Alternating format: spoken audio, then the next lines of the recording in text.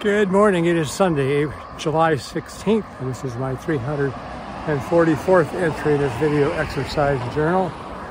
It's a beautiful morning, as you can tell.